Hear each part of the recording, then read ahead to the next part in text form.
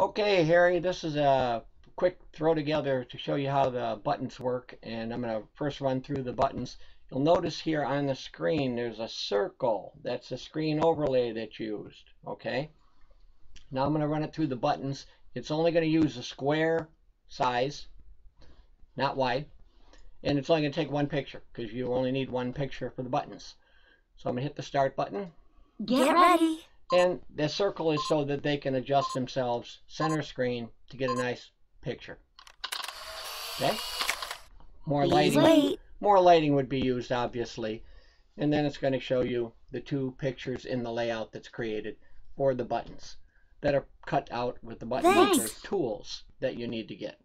So I'm going to get into the layouts now and show you how that's all set up. Doop-a-doop-boop. I thought I hit it. Here we go.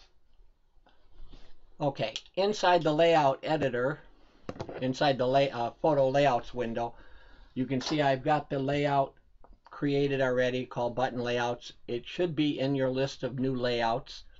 You will also need to go into the screen overlays and select the button maker mask.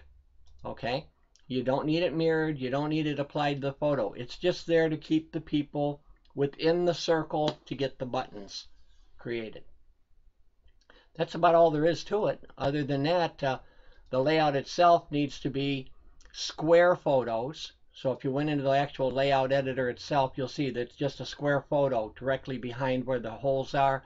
And this is an overlay that covers up everything except for where the circle's at. That's going to be cut out into the button. And that's within the layout editor already. It should be the 4x6 button overlay. If it's not in there, then I'll send it to you and we'll make sure that it gets added. I hope that answered most of your questions. Let me know if you have any more. I'll try to help you out any way I can. Anybody else out there need anything, let me know, and hope to see everybody at the expo. Talk to you later.